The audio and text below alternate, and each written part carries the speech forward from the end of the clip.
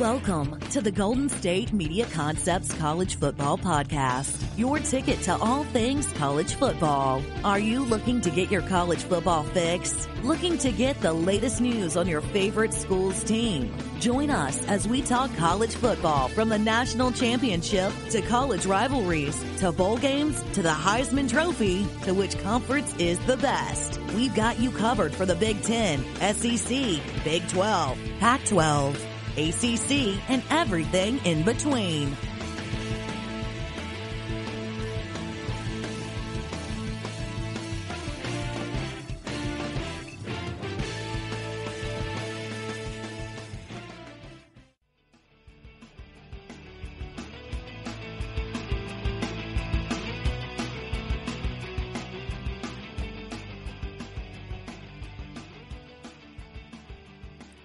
Hello and welcome to the GSMC College Football Podcast hosted by the GSMC Podcast Network. I am their host, Ethan Orfe, and hope everybody has had a wonderful New Year start to the new year. As this comes out, we'll be a few days into 2020. I hope everybody's going to look to be positive into this 2020, move on with some good vibes, some good ideals, some good goals. If you have some goals you set up, some New Year's resolutions that you want to do, I hope all of those things turn out to be good for you and all those who are listening to the GSMC Podcast Network. My New Year's was pretty good. I went to the Botanical Gardens in Atlanta with my girlfriend, so that was fun. And I've been catching up on some college football. I've been watching some pro football. I've been trying to consume as much football content as I can because, as you know, football is coming to an end very soon. And it's going to be a sad time for us football fans, but we shall prevail. So the first thing I want to start off today with is just some bowl games, some looking back, and some general thoughts I've had on a few of them, some of the bigger ones. So let's talk Georgia-Baylor. Georgia came out on top 26-14, and I found it interesting one just because of a lot of people think that teams that have a lot of potential NFL draft players, people who are preparing for the draft, people who declare, usually their bowl teams are not as competitive as they were during the regular season for obvious reasons. Both people who are going into the draft usually sit out the bowl games to prepare and to not risk any further injury. And that typically means that team will suffer as far as depth is concerned, and a lot of more younger players will be playing. And I found it interesting because Georgia's team had a couple underclassmen that really showed up and showed out on the defensive side of the football, and Georgia really came to play. They had a good game plan going, and it wasn't like Baylor went and laid an egg. They definitely were competitive, especially in the second half. In the second half, Baylor was starting to figure some things out and move the football and make a game out of this, and Georgia showed why they were one of the top teams in the country. Coming into this season and leaving out of this season, they still were in high contention, even though they did not make the college football playoff. That's just a little note. I just enjoy the fact that bowl games still matter to people, and maybe it's more of a underclassmen thing. Maybe it's a way for underclassmen to make a name for themselves instead of, in my opinion, being a good showcase for upperclassmen who want to take a shot at the draft, but may not have have overlooked due to the more higher profile teams in the country taking a lot of the spotlight away from some of these smaller teams and players that may have potential but are just not getting all the looks. So it was just an interesting contrast from seeing what I think would be good for some players and letting the next man up get some spotlight. That was really fun to watch. Next team would be Oregon versus Wisconsin in the Rose Bowl. And if anybody knows college football, the Rose Bowl is the granddaddy of them all. And on that day, it was just really interesting to see what senior quarterback Justin Herbert was going to be about. And it was a weird day for Justin Herbert as he was not passing the ball a lot. He did get in the end zone, I believe, 3 times. He scored 3 times, but he was running the ball a lot and using his legs more than he wasn't really impressive throwing the ball as much as I would like to see from somebody who was going into the NFL draft and being one of the top 5 quarterbacks in the NFL draft projection list and the top list, big boards and such. So I was interested to see just what Herbert would really have to offer and what type of playmaking ability he'd be able to show in a game like this, considering that most people of his stature would have not played. And I just think that it was a weird game for him, to be honest. Not to mention just a bad game from Wisconsin in general. Now, Wisconsin, they tend to win the game when they don't turn the ball over, like most football teams, but they really, really are good at winning games when they don't turn the football over. They are very much a control the pace, control the clock, control momentum team, and they turn the ball over 4 times. Now, you really can't win games in the National Football League, the Collegiate Football League, high school football league. You can't. Turnovers are drive killers and game losers. So when you do it 4 times, it's really tough to say that you deserve to be in the game as much as Wisconsin did. But Wisconsin held Oregon to 204 yards of total offense, and it had the ball for 38 minutes on offense. So you really can't expect much, but turnovers have to cost this game. There should be no reason why Oregon just was able to win this game like this, and Wisconsin had so much possession, was shutting them down for most part. It was just a weird game to watch, and quite frankly, it was just an interesting Rose Bowl from different perspectives all across the board. The last game I'd like to just quickly touch on was Alabama-Michigan, just on the idea of that Michigan was up at a certain point in this game, and a lot of people were surprised, and Michigan looked like they really wanted to play, and they wanted to prove something, but there was just some mistakes made in the second half, and Alabama's been there in big games before, and they know how to finish games, and I don't really know what this means for Jim Harbaugh's sake, as I've been on record saying that I don't like to see coaches somehow get booted out because of they have good records, but they can't get it all the way to the promised land in college football because it's just really tough, and parity within college football talent and recruiting, it can just be really hard to bring home a really, really talented group of people. And to be honest, Michigan this year was just not as talented as the next tier up as far as college football teams.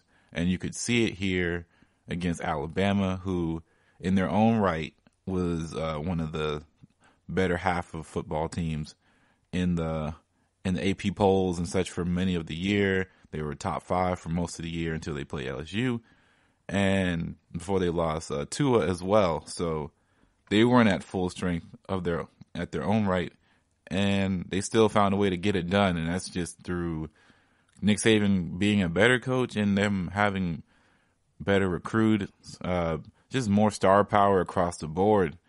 And it kind of just showed on display. A lot of SC teams came out with W's this weekend in their respective bowl games, and that just recruiting is power in the SEC. If you can recruit well, you can win a lot of games. And the thing about Michigan is being in the same sort of geographical region as Ohio State and other big schools in the Northeast, you kind of can lose a lot of talent to the bigger schools, and thus you're really trying to find guys that fit in your system but may not be superstar athletes. Like even Michigan State can get some really, really good defensive players, but they've struggled for many years getting like those offensive studs for a long time, and they always end up going to some of the bigger teams in the conferences and such. So it's just something to look at and something to monitor for next season and seasons prior. Is just how recruiting is so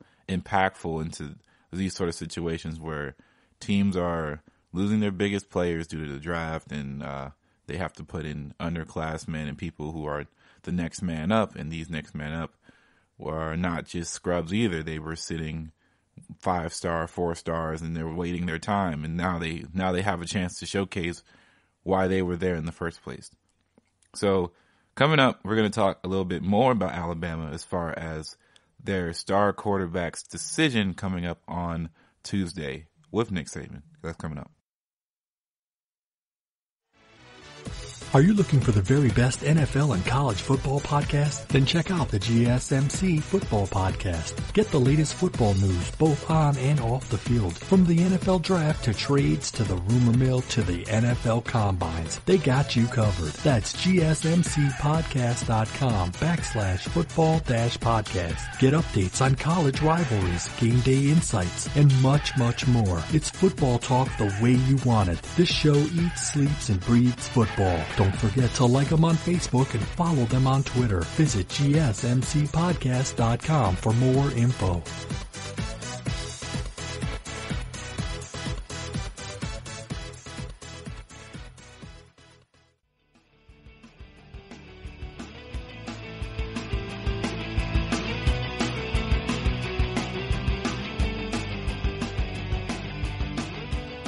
All right, welcome back to the GSMC College Football Podcast, where last time we talked a bit about bowl games galore, some big national bowl games that were played, and just some of the things that I saw that were pretty interesting, and some good talking points that have been made just around the general college football talking circles and such. So now we're going to talk about Tua's decision, highly rated quarterback coming out of Alabama. Well, supposedly supposed to have come out of Alabama, but now he does not know if he is going to enter the NFL draft this coming year, and he is making his decision on Tuesday whether or not he's going to remain the Alabama starting quarterback for the next upcoming college football season, or is he going to enter the draft? And he'll be doing that with Nick Saban, like I said, on Tuesday during a press conference that I'm sure everybody will be keying in to look at. So it's getting down to that wire of choice. And Tua has the attitude of a guy who wants to always right the ship and always wants to make good on promises, those type of guys, those loyalty guys, honorable guys. He is that type of prototype football player, and I guess person raised in the world. And even though I think that's honorable and that's really nice, I just don't see this going in a way to where he comes back to Alabama. And I think most people don't think he's going to stay at Alabama, who have seen this card pull before, has seen different things like this in the past. It's just kind of too hard to pass up the opportunity. You never really know what's going to happen to your draft stock. You don't know if you'll get hurt again. There's just so many things that can happen on the football field in a whole season that you just don't know. It could be very possible that you'll never be this highly rated ever again, so to speak.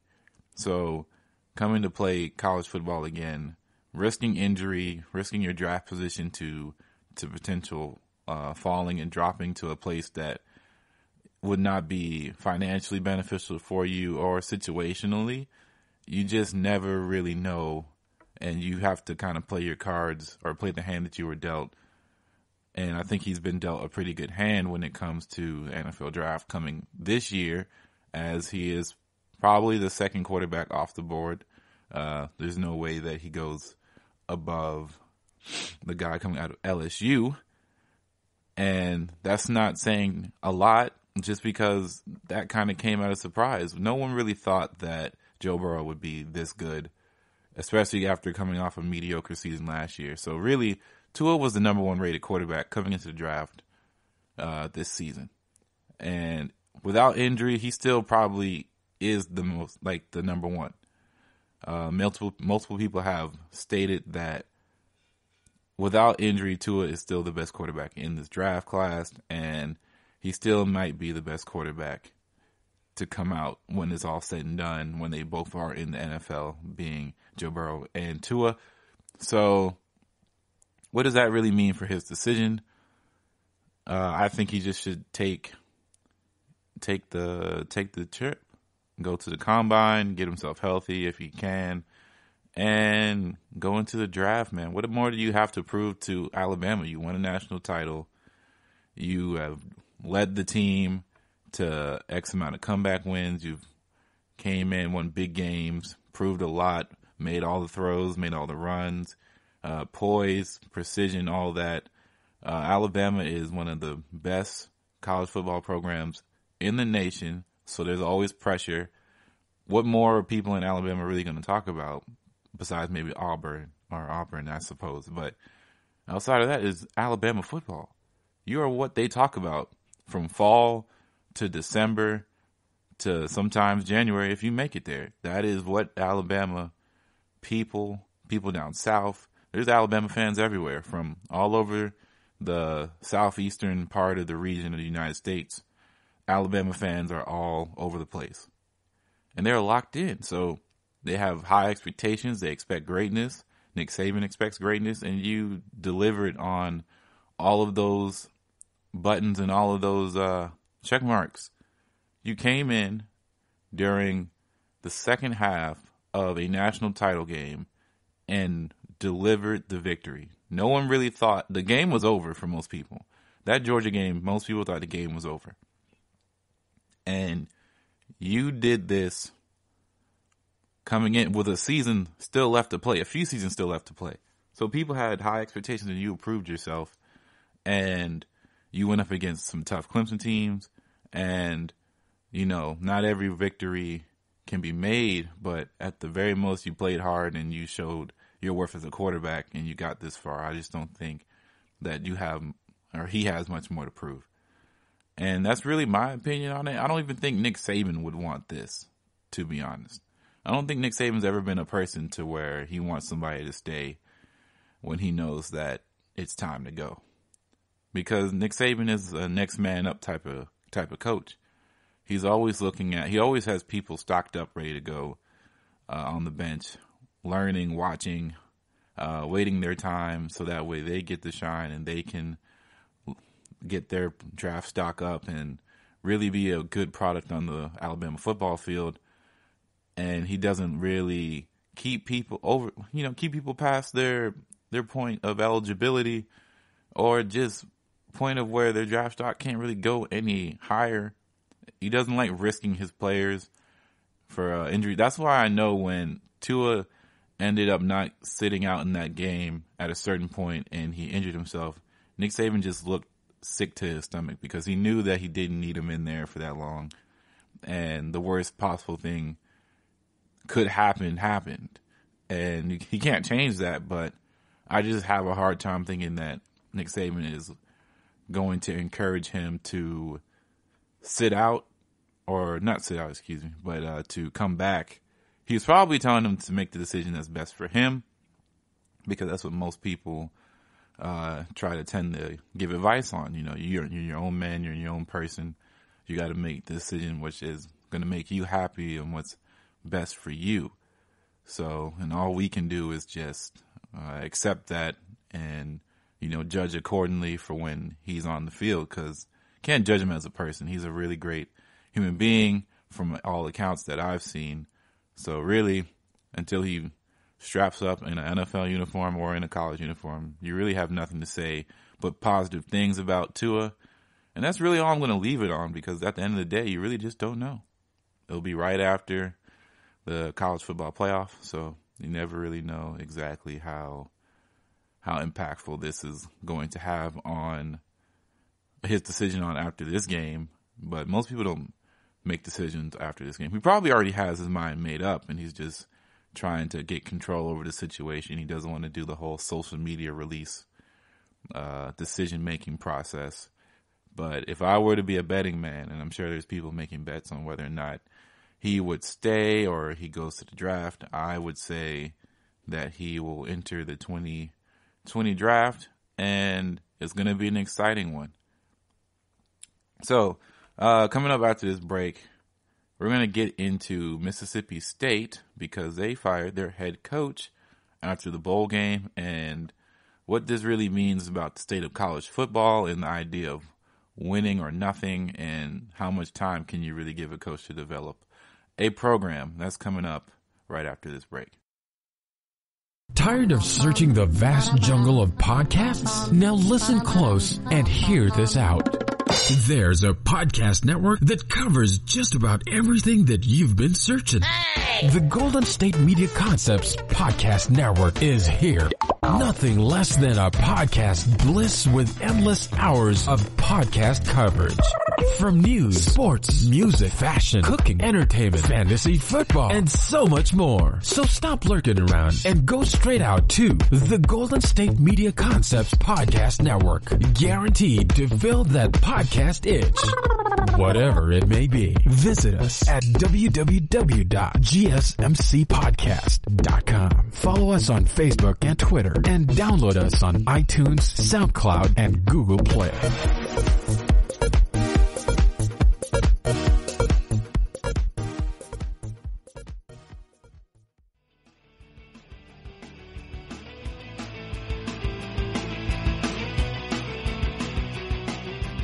All right, welcome back. As last time, we're talking about Tua's decision of whether or not he is going to the NFL or going to stay another year at Alabama. And now we're going to go a little bit more into the SEC news of the week, which would conclude that Mississippi State head coach Joe Moorhead has been fired, and now the Mississippi State football team is looking for their next head coach. He was, I believe, 12 and 12, I believe, in head coaching the 2 years, and he was 14 and 12. 14 and 12, his 2 years there. And to be honest, I'm not really sure how to take this news more than just the idea that college football has entered in a state of win now to the point to where coaches do not get a chance to develop players and develop the talent around said players to their schemes. And it's either you can get the job done today, or somebody else will be brought in to get the job done today. And I don't know if that's a good place where college football needs to be as far as the coaching tree is concerned, because not everybody is allowed to do that. That's why when you see coaches that go to high profile jobs like a Ohio State or like even a Florida, or just teams that somehow are able to collect high profile talent, good recruiting classes year in, year out, more often than not, they have more success when they bring in new coaches, just because the talent will be there regardless. The talent was never going to be there at Mississippi State like that, just because of how college football has really turned out to be in the last 7-8 years, where kids are going to school where they feel like their skill and talent will be best displayed and best utilized for them to get a chance of getting into the draft. And that means, so teams like in the Pac-12, teams in the Big Ten, the SEC is not the only big name conference. And even in the ACC,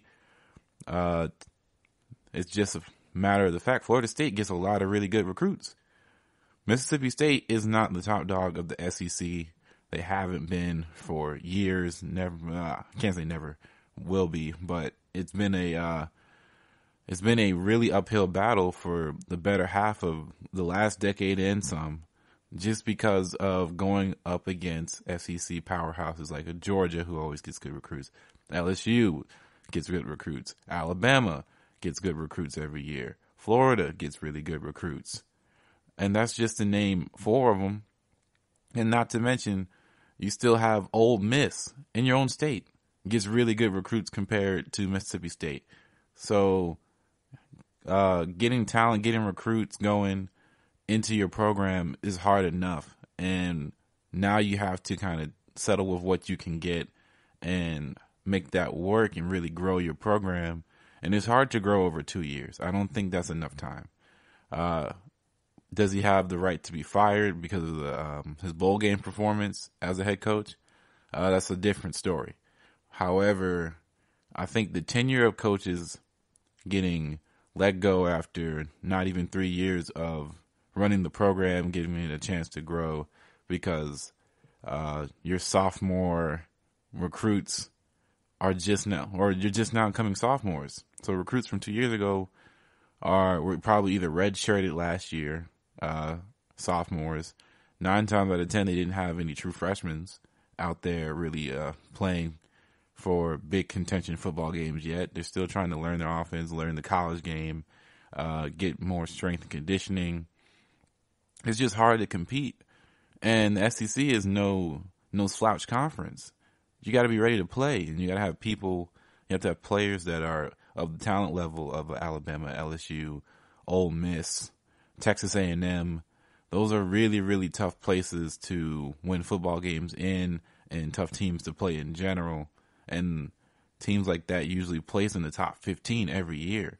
So Mississippi State is falling in line with a lot of coaches. So like Tennessee, for example, is one of those teams who they just won their bowl game, but has been known to roll the head coaching carousel a few times, and it's not an easy ride. It's hard to find the head coach for you, or the head coach that can win for you, so that way you can figure this out. And this is my argument for Jim Harbaugh to why I think he shouldn't be getting this much heat or be on the hot seat as much as people in Michigan would like him to be on, just because Jim Harbaugh is winning games in this conference. His record is really good outside of losing games to Ohio State. Now you can say that this 14-12 record by Moorhead is not good, and he has lost a second straight bowl game. So, the resume speaks for itself on his part. However, when looking at across the board as far as head coaches across the collegiate space, teams are not very patient with you as a head coach anymore. You have to win, and they want to win, especially when they're in competitive conferences, because they're tired of seeing teams dominate for so long and seeing teams be competitive. And honestly, losing is just not something that sits well with fans and sits well with donors and athletic directors and this, that, and the third. So winning has always been the goal for every head coach, for everybody who plays sports. Winning is everything. But at the end of the day, you got to know that it's a journey. It's a journey and not a sprint. Not everything can be done overnight, and sometimes it takes a lot more hard work to get to the top, and I don't think a lot of people notice that. So when you see somebody like a Nick Saban who came from LSU and then came to Alabama and built that program up to what it is now, that takes some time. And I understand that he built a winning culture there, but before you can build a winning culture, you have to be able to build a culture. And that's what a lot of these lesser teams in the SEC have been struggling to do, is building a consistent culture outside of, being a run the football, or someone like in Missouri who has been known to get big wide receivers in the past few years and letting those guys get out and do some big things. And same thing with Ole Miss, having 2 really stud wide receivers that came out of the draft last year.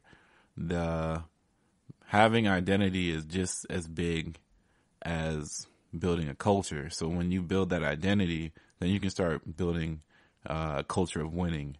And I think having an identity starts with having a coach that knows what he wants to do, and having the coach have, enough time to build the identity. Sometimes you just don't have enough time, or the players that are recruiting are not turning out to be what they need to be.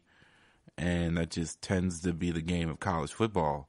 It's not like the pros where you can trade, you can, get free agents, you can spend money. This is if they want to come there, they're going to come there.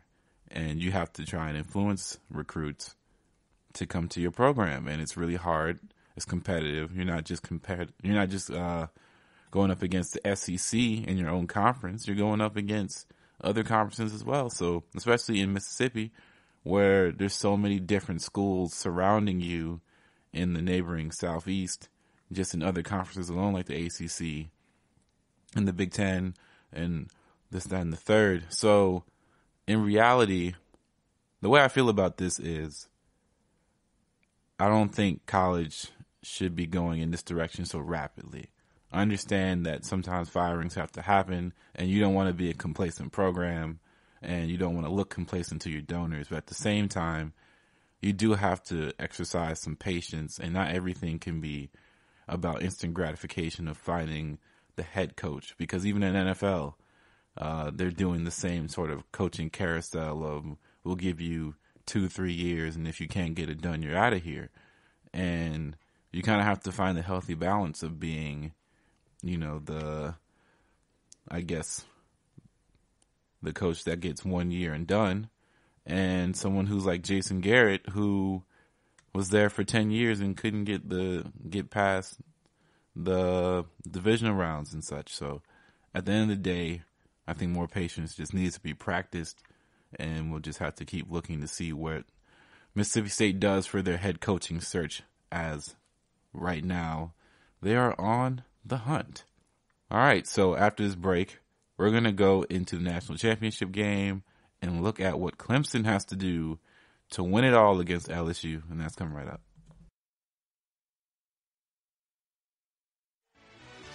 Are you looking for help for your fantasy football team? Check out the GSMC Fantasy Football Podcast. Get today's best advice on who to start, who to sit, even who you should draft. From sleeper picks to red hot lineups, they got it all covered for you. That's gsmcpodcast.com/fantasy-football-podcast. We'll cover traditional leagues, dynasty, PPR, even IDP leagues. When you need fantasy help, there's just one show to hit up. Don't forget to like them on Facebook and follow them on Twitter. Visit gsmcpodcast.com for more info.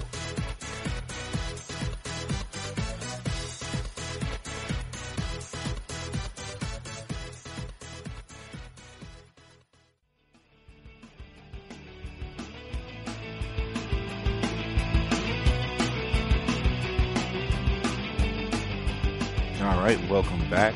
Last time we were talking about some Mississippi State coach firings, now on the hunt for a new head coach, and just how the state of college football is handling this coaching turnover debate, and just how much time should a coach be given with a program before it's time to cut bait.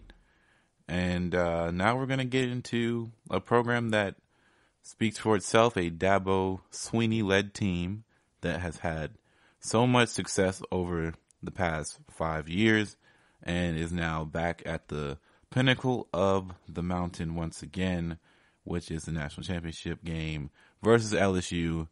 And what does the Clemson Tigers have to do to face the Bayou Bengal football team? So when I was watching Clemson play against Ohio State, I noticed a lot of things that were interesting as far as their offense is concerned, and some things that their defense can do in order to try and slow down Joe Burrow in that offense to be able to do some things and maybe get the win. I think the first thing that Clemson has to make account for is getting pressure on the quarterback, forcing him to make tough throws, forcing him to make throws he's not comfortable with, getting him not adjusted in the pocket. Now, I know that's tough. Joe Burrow is ice cold in the pocket when it comes to reading the pressure, feeling the pressure, moving. His pocket mobility is really good. And you have to get him to move in a pocket to where you want somebody to put a hand on him to be able to make him get a little bit loose with the football. So that way you can cause some turnovers and maybe get him into situations where he will not be himself. So that means sending up some really good pressure, stopping the run game. So everything revolves for LSU. LSU's been big on the passing game. They revolutionized the way they run offense since the Les Miles era. Everything's big plays in the air. Joe Burrow has been a passing savant in recent time. And still, LSU does run the football a lot. And LSU predicates themselves on running the football for when teams forget and they give up, they get gashed and they give up some big yardage. And they have this effect to where once they get both things going, it's really just almost impossible to stop them from scoring the football. So you have to take something away. And it's just really hard to take away the passing game in college football when the run game is going. So taking the run game away is the first step to being able to stop this LSU offense, or at least slow it down. Because at the end of the day, LSU's offense is so dynamic, and everybody's offense is super dynamic, and it's hard to stop people from scoring the points on the board. So you have to think about it like this. Can you make a big play? Can you make a turnover? Can you make something happen? Can you make Joe Burrow make a mistake? And that's just kind of where college football has become. Can you make somebody make a mistake and make them pay and score on the other end? Because it's just so hard to be dominant on the statistical end of defense because offenses are just so strong. So stopping the run game allows you to force them into passing situations and long passing situations. Thus, you can let loose the pass rush and see if you can get a hand on Joe Burrow and get him down to the ground. Or even better, get him into a interception situation where he tries to force something down the field and you have people waiting, have some safeties waiting, people in double coverage. That can tend to happen. But that's easier said than done because it's been hard and no one has been able to do it successfully this season against LSU. Even at Alabama, during that big game, LSU had some really, really strong drives where there was pressure getting to Joe Burrow, but Joe Burrow just stands in the pocket and makes throws, and he just has no fear in there. So you have to make him fear the pass rush. You have to make him uncomfortable, and that's going to be a big challenge for that defense. Offensively, Clemson has to be able to control the tempo of the game and not let LSU's defense get hot early. Now, LSU's defense has a tendency to come out really strong in the beginning, and near the end they kind of let loose off the gas because usually they're up by 20 points or something like that, especially against teams that are not on par with them. They can really get the score up, and they don't typically finish games as strong as they should defensively. But if you let them get out on you early and maybe make you make a mistake, it's really hard to come back on LSU because they are really talented across the board in the defensive backfield and in the linebacker spot. And they may not be the best shutdown defense and not the defense we are used to seeing on the LSU branded football team. They are still capable of making plays, especially early on in the games where they hear people keep saying that LSU's defense is not that good. They give up too many points. They can be scored on, and they put that chip on their shoulders, and then they come up with a few big stops in first and the second quarter, and they already know what Joe Burrow can do and is capable of on the other side of the field, and what Justin Jefferson is able to do in the passing game, and what their running back is able to do. They know their offense can put up points, so they're just playing loose and playing free for the most part, and they're baiting you to make big-time mistakes, and, they're putting the ball in your hands as far as the offense to see if you can beat them. And that's not the way you want to play you don't want to play into LSU's hand as far as the defense is concerned. You want to dictate the tempo, you want to run the ball, you want to use your strengths.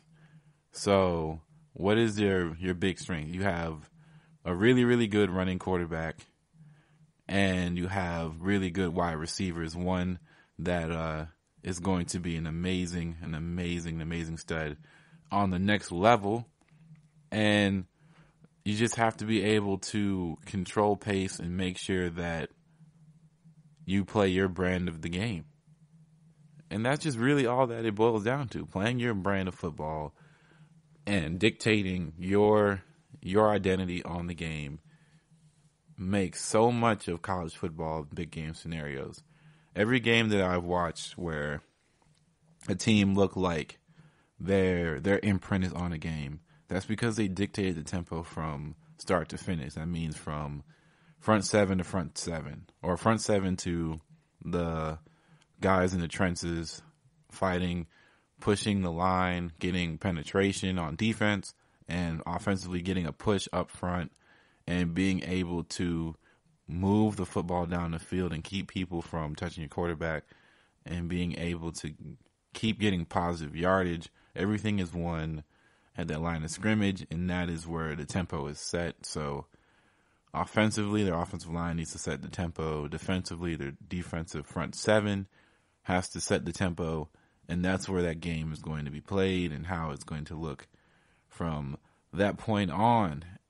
So just to review, defensively, Clemson probably just needs to make sure they stop the run early and often and get Joe Burrow into some uncomfortable passing situations. So some long third downs, some long second downs, and not let him get out there and start making plays, because that's what he is so fond of, is getting out, moving in the pocket, moving out of the pocket, stepping into some big throws, because his eyes always stay downfield. So getting him uncomfortable is your number one priority as a defense. And offensively, just play your game and don't play into LSU's defensive hands. Take them seriously and know that eventually they will give up some points.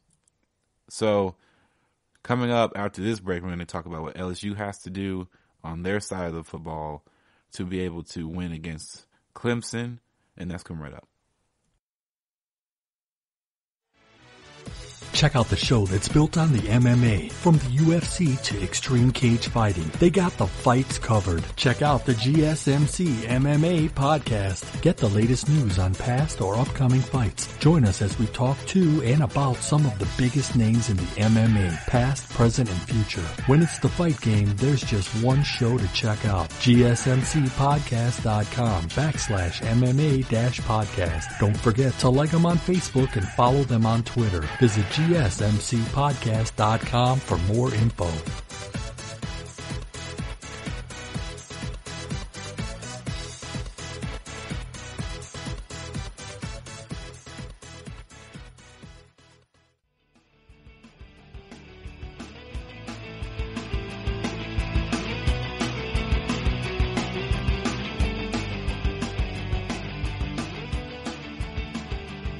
All right, welcome back.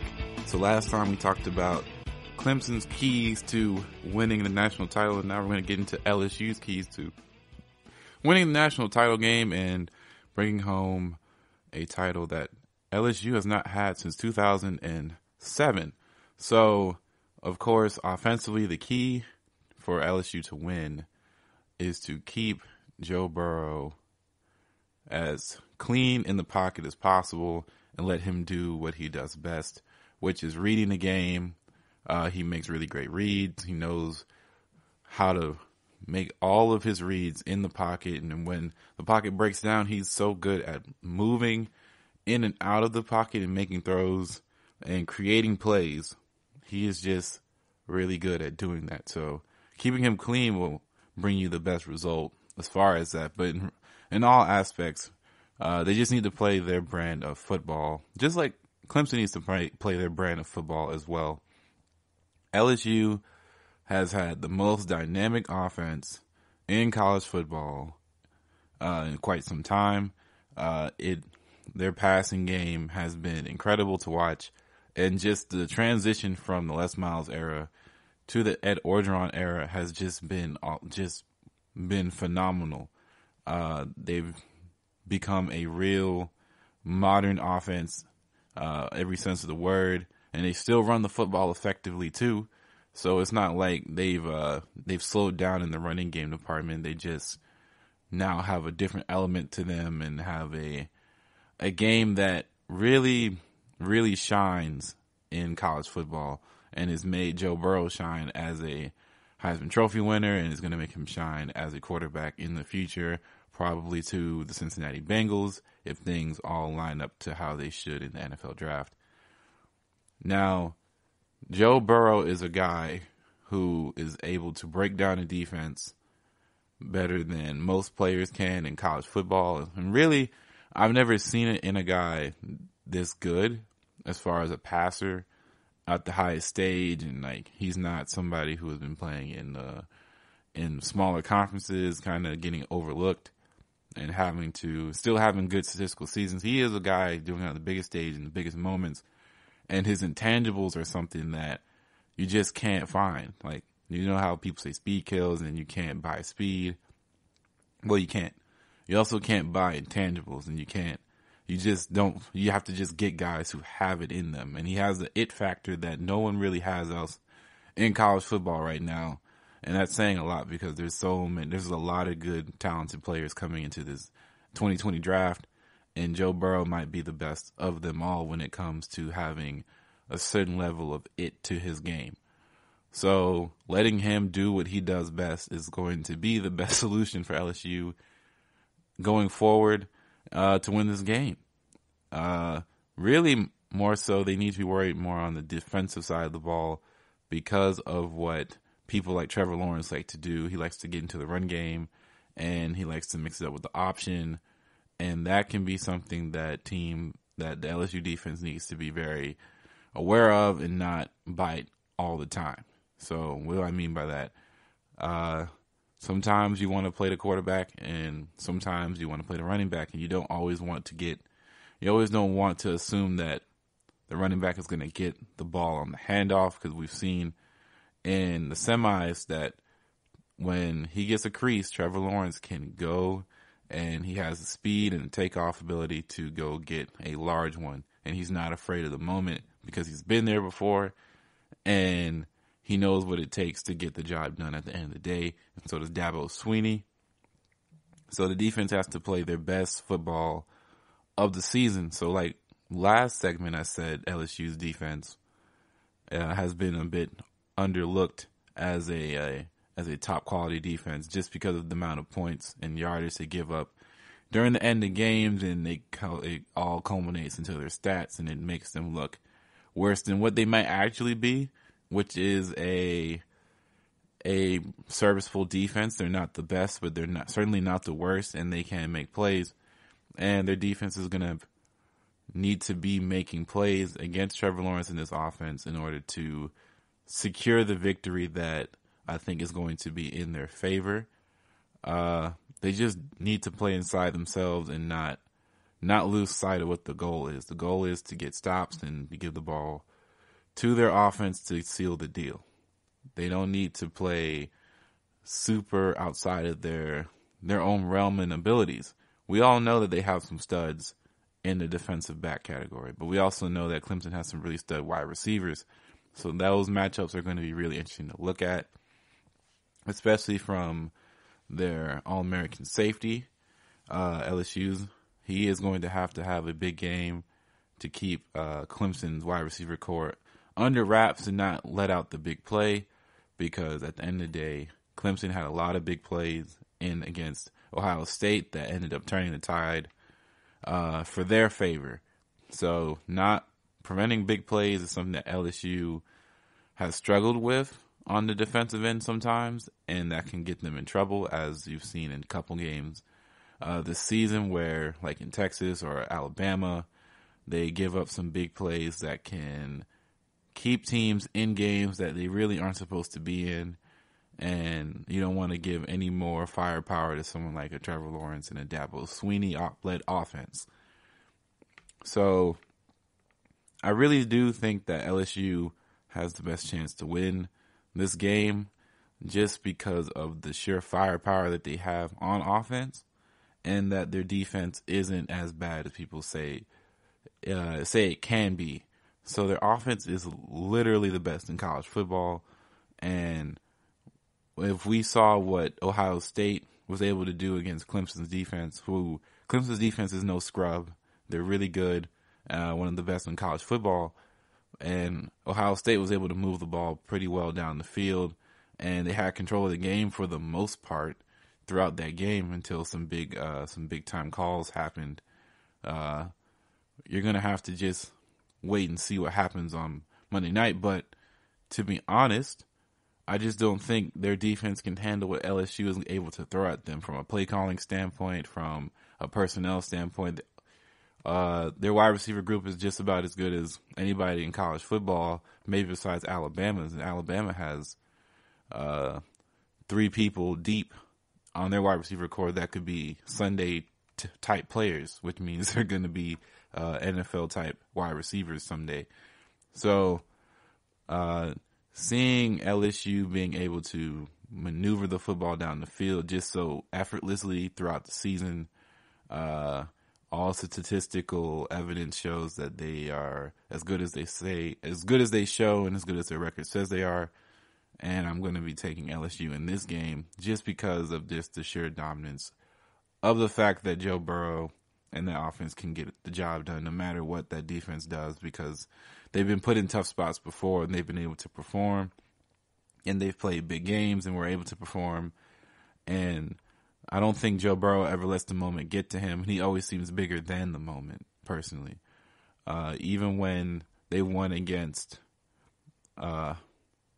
Oklahoma, he just said that's what they were supposed to do. And he didn't look excited. He didn't look mad. He didn't really have a lot of expression when he won that game, because he takes after Ed Orgeron, who has made an identity, like I was stating earlier in the podcast.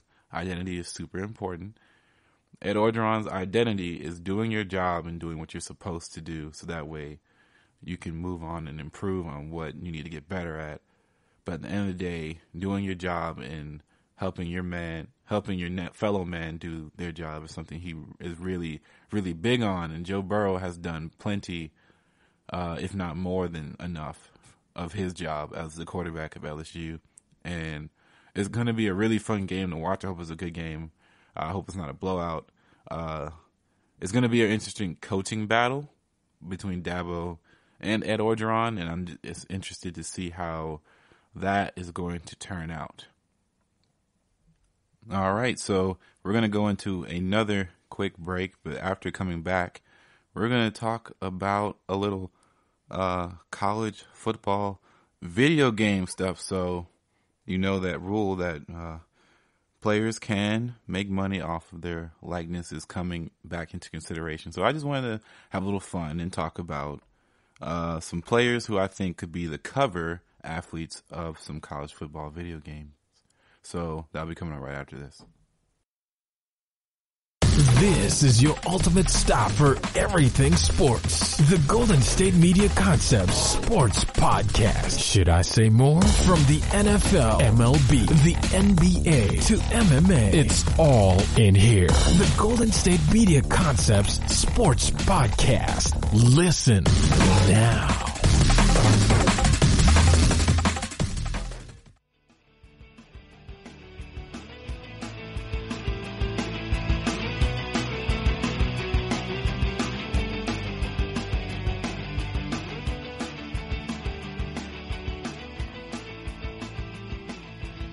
All right, so last segment we talked about some keys that LSU needed to do in order to win the national title game. And now, just because I feel a little bit sad that college football is coming to an end for the season, I'd like to talk about how I used to cope with games like this and times like this when sports would come out of season, and I still crave the need to watch them and talk about them. I would play sports video games, so big NBA 2K player, Madden, NCAA football when it used to be around, and that was one of my favorite games ever to really play, because you could do it endlessly. There used to have a mode called Dynasty mode, where you would pick a program and you would try to make them kind of basically like the Alabama of this generation. You would raise them up, especially if you taking smaller programs or programs that had, need to be brought from the ashes and returned back to their graceful promised lands of whence they used to be. And you would do the whole 9 yards, the recruiting, the game planning, the who is coming in and who, transfers, who's coming in and out of the season. Even players go to the draft a year before than you expect to. Sometimes they come back. It was just a lot of fun and a lot of replay value in those games. So like the last one was NCAA 14, which I believe featured Denard Robinson. I believe so. But there are just some really fond memories in those games, and it's very possible that those games could return due to the new ruling of the NCAA allowing players to make earnings off of their likeness and using their likeness to make a profit. At least in California for right now. Now it's being, it still hasn't been ruled a nationwide rule, if I am correct. So just to have a little fun, just theoretical, if it were to be able to be made a game again, who would be the cover of college football NCAA 2020? Of course, obvious answers around would probably be the Heisman winners or the Heisman finalists. So a Joe Burrow, a Trevor Lawrence, a Jalen Hurts. There's a lot of big time offensive players that could take the list. Maybe a Jeffrey Jeudy. He might be somebody interesting to look at. But for me, I always thought that the culmination of college football was it's just such an interesting subgenre of entertainment. So, of course, there's sports, and then there's the specific sports that you choose to follow. And college football being a kind of like an underling of the NFL in a sort of they provide the NFL with talent. It's just, there's something special about college football because for many years it was so different than the NFL. Now the NFL is kind of molding into the college game, which is why a lot of these younger quarterbacks have had an easier transition into going into the NFL game, just because they're not running as drastically different pro style offenses than what they did in college. And I think that's a very interesting take for another day. But back in the day when, like a few years ago, even colleges ran totally different offenses and it was just a different type of game. So when you were to play the NCAA football games, it would feel totally different than Madden. There'd be different ways players move around the field, different types of routes, different types of play calling, more option stuff. So like before the triple option became a really big thing in something like Madden, I believe the triple option didn't come into Madden until I believe the Madden 13. So in 2012, since they released the year comes out a year early. So in 2012, Madden 13 came out, and that was the year that Robert Griffin III came into the NFL, and he was very much known for running that triple option, being able to run the read option, and the Redskins were doing that nonstop in that first season. And then you have more teams starting to run read option type looks in the NFL, and thus has kind of bled over into the Madden series and into the NFL in general. But that was typically an NCAA, a college football thing. And college football is really about who, putting the best athletes in the best situation to win. And sometimes your quarterback is your best athlete, and he can do it within the air and with his legs. So running the football with your quarterback was just something super unique to college football that you really didn't see as much in the NFL, especially when it comes to like designed runs. Like nobody was doing quarterback design runs. So like plays that you saw for Trevor Lawrence where he'd take the ball 1 Mississippi, 2 Mississippi, then bolt up into the secondary or into the second level and then break off and make somebody miss and take off for 6. You just didn't get that much in the NFL. And then same thing with even Jalen Hurts would do it. It would just be a lot of quarterbacks. Even LSU's quarterback would get down there and make a read and say, okay, I don't see anything going here, so I'm going to take it upon myself and I'm going to pick up some yardage on a design run. So it's just all over the sport of college football, and it's only slowly dripping its way into the NFL year by year. And someone like Lamar Jackson, who has really revolutionized the way NFL offense can be ran and just what you can do when you decide to build the team around your most athletic player instead of, forcing players into what you think the position should be played like. So I wonder what would have happened if teams decided to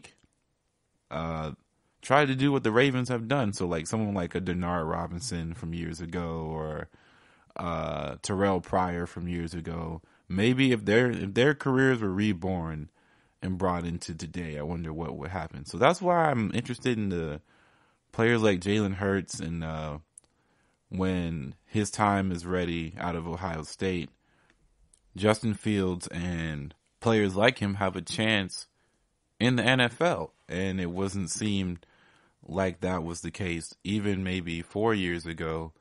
And it's just the way the league has moved into a more athletic league, a league that embraces players that bring a different skill set and make anything that can make defenses second guess. Is something that offenses have been looking at for quite some time. Even someone like Taysom Hill for the Saints, who doesn't typically play quarterback most times, but he came in as a quarterback and has the skill sets of a running back, a tight end, a wide receiver. He's just a football player. So there's always a place for players to make an impact, and it doesn't always mean that they have to be a traditional pocket passer or somebody who is able to make all the reads and all the big throws down the field. And that's just something that was so unique to college football. And I think a lot of people are starting to really appreciate those qualities and are implementing it in other ways. But back to the video game aspect. I was going to say that maybe it'd be interesting to see like a head coach or somebody like that on the cover. So maybe a Nick Saban, or maybe an Urban Meyer, or maybe even maybe Oklahoma's head coach can kind of be the cover, just because of just what they've been able to do over the past couple of years. It would be an interesting way to bring it back. So even Ed Orgeron, putting him on the cover just for, kind of being a refreshing face in college football, as so many people were getting tired of the Urban Meyer, the Nick Saban kind of love affair. Same thing in NFL with the Patriots. People are tired of the Patriots winning, and they want to see the Patriots regime end so someone else can take over. People get tired of the same narrative. Same thing in the NBA with LeBron, even a little bit with the Warriors. People are ready for change. People like change when they're ready for change. So maybe a coach. But I'm going to leave it off at that. I'd like to thank you for listening to the GSMC College Football Podcast, hosted by GSMC Podcast Network. I would ask you to please leave a comment and a nice review for us. 5 stars, anywhere you listen. And please like us on all social media platforms. So that would be Facebook, Instagram, and Twitter. I'm Ethan Orfe, and have a good day. You've been listening to the Golden State Media Concepts College Football Podcast, part of the GSMC Podcast Network. You can find this show and others like it at www.gsmcpodcast.com. Download our podcasts on iTunes, Stitcher, SoundCloud, Google Play, or anywhere you find podcasts. Just type in GSMC to find all of our shows from the GSMC Podcast Network. From football to basketball, baseball to MMA, and even soccer. You can also follow us on Twitter and Facebook. Thank you, and we hope you have enjoyed today's episode of the Golden State Media Concepts College Football Podcast.